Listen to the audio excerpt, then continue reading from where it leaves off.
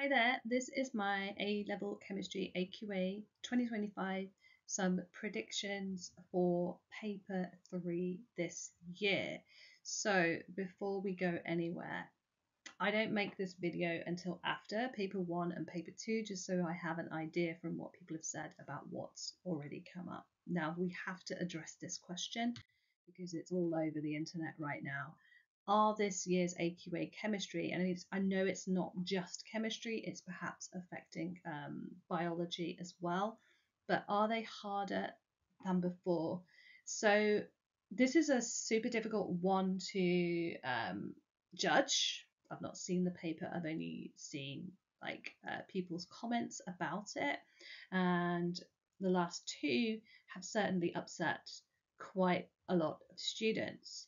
So I'm thinking that maybe grade boundaries might be a little bit lower, but I also think that one thing to remember is that um, your final A-level paper, the one that you really sit, will always be harder than anything else you've done because you will have never remotely seen these topics before, and it will feel harder because there's more writing on it. And every year there is a hard paper that people come out of and go, what was that? That was really bad. Now, what doesn't happen is loads of people don't fail or not get in their university when that happens. Okay, so there are tough papers. Yes, perhaps this year we are mixing it up a bit. That was to be expected. The AQA papers before were getting quite formulaic, quite predictable. So this year, I guess what they're trying to do is to stop people just being able to just completely always know exactly what's on the paper. So, with that in mind, let's pick ourselves up, have a little think about what's already been and what hasn't been up and what we might have been expecting in paper 1 and paper 2 that wasn't there, and look at what might be coming up for paper 3. So, likely topics. If we've not had very much about rate equations, that seems very odd to get all the way through paper 2 without anything about rate equations. Now, the thing about rate equations is there is a strong link to practical work and determining initial rates. So therefore, it's a really, really solid chance that this is going to come up for paper 3. And the good news is you've probably already realised it quite well for paper 2. Equilibrium calculations, again, we should have been already revising these for paper 1 and paper 2 and perhaps a little bit disappointed that they've not come up. There's a strong link to practical work again. And then our lattice energy, big surprise, nothing on Born-Haber cycles or lattice energy on paper 1. But that also has some practical links because dissolving ionic compounds has an enthalpy change associated with it, our enthalpy of solution, and so maybe there's going to be some practical questions related to that as well. Lattice energy is also quite synoptic, and I'll talk about that in a moment, about what types of questions we could be getting there. And then we've got organic mechanisms. So there's always some questions on mechanisms. The reason I put this here is because when it gets a little bit more synoptic style, comparison of organic mechanisms is a big area where you can have longer mark questions, maybe 6-mark questions. So comparing the way that two different functional groups react. So when you are going back over your organic functional groups, make sure that you try not to treat each mechanism sort of like very, very separate, but try to think to yourself, well, how does the way that a haloalkane reacts compare to the way that an aldehyde or ketone reacts? So nucleophilic addition versus substitution. Or how does the way that an alkene behaves compare to how benzene behaves? So electrophilic addition versus substitution, that kind of thing. Also link mechanisms to isomerism. So this idea of like different mechanisms can result in perhaps optical isomers or mixtures of optical isomers depending on shapes. Whether we can get EZ isomers from, for example, elimination reactions where we make double bonds, where we get structural isomers perhaps because a cation forms in a different position on the carbon chain. Mass spec, there's not really been much on a time of flight, so maybe that's going to be in paper 3, or maybe they just decided not to include it. If it's in paper 3, there are various ways that they can make that a little bit more synoptic. And we've already had a question about electrospray, but what hasn't been for a while is looking at mass spec in relation to halogens. So this idea that chlorine has different isotopes, 35 and 37, but it's also a molecule. So there are two atoms in the molecule, which means that you've got combinations of different molecular masses depending which isotopes are present. And this could be extended to an organic context. So haloalkanes, if you've got a carbon chain with a chlorine attached, that chlorine could have two different masses, which means you'd have two different molecular ion peaks in your mass spec. And the more chlorine atoms you have, the more statistically different masses you could get for your molecule. Okay, let's talk about practicals.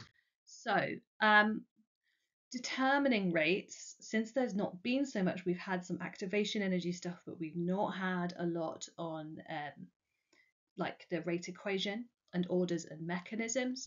So just make sure that you know your essentials, particularly disappearing cross reaction and clock reaction. So we had a bit on volume of gas last year, so we haven't had much about this idea of waiting for a colour change or for a cross to disappear. You've also got chromatography TLC, not really come up very much, and that works very well in an organic context. Chromatography is also a way to monitor a reaction, remember, so we can use TLC to tell what I've got left in my reaction mixture, for example, hydrolysis reactions. Measuring enthalpy changes. So I mentioned lattice enthalpy. If we measure the enthalpy changes solution, we could maybe use that in an indirect way using Hess's law. You've got your other enthalpy change experiments. So for example, neutralization, you've got enthalpy of combustion, that's going to link to bond enthalpy, that's going to link to organic reactions. So could be on paper 3 as well. And then preparation of an organic liquid. So this is the separating funnel experiment where you get your two different layers, different densities. You add some hydrogen carbonate to neutralize acid quite often, and then you separate everything out, use a drying agent and filter it off. So make sure that you know the steps for that. Recrystallization came up last year, so feels like possibly we might get asked about preparation of organic liquid. And don't forget your essentials, reflux and distillation. And the reason that they tend to come up in paper 3 as well is because you've got links to intermolecular forces and boiling points. For example, aldehydes, low boiling points because there's no hydrogen bonding, that kind of thing. Talked about synoptic content as well, so some other links that could be coming up. Finding an equilibrium constant. So there hasn't been much on Kc or Kp. For example, doing a titration to find out how much of something there is at equilibrium, which could then lead to an ice table. Indirect enthalpy changes I've just mentioned. So one example of that, for example, is taking a hydrated salt and a non-hydrated salt and dissolving both of them, measuring the enthalpy changes, and then indirectly using Hess's law. Group 2, not been a lot on that. There's been a lot of other inorganics, so it may be that they just don't have a lot, but they do link to solubility. And they do link to pH as well. So for example, barium hydroxide, calcium hydroxide, pH calculations and titrations. And then colorimetry, which can be used to measure rates of reaction, but could also be used to determine concentrations of colored substances such as transition metal complexes. And then organic compounds. So you could get titrations to find out the number of moles of an acid present. Maybe it's an acid with 2 carboxylic acid groups. That's getting quite common now as well. You can have redox titrations involving organic compounds. And comparisons of mechanisms I've already mentioned. So it's a really common longer response question, is to compare mechanisms either in terms of the different isomers that you make or comparing the way that 2 different functional groups react and why they behave differently. Make sure you know your definitions related to electrophile, nucleophile, acid-base chemistry when it comes to organics. Just finally, a final push. There's a practical playlist that I've got on YouTube, which has some of these other things, especially enthalpy change experiments, clock reactions for rates of reaction, some stuff about I've forgotten what I was going to say. Buffers, calculations. We've kind of mostly had that. There's lots of things on there, so go and have a look at that practical playlist. There's also purification of organic liquids and recrystallization.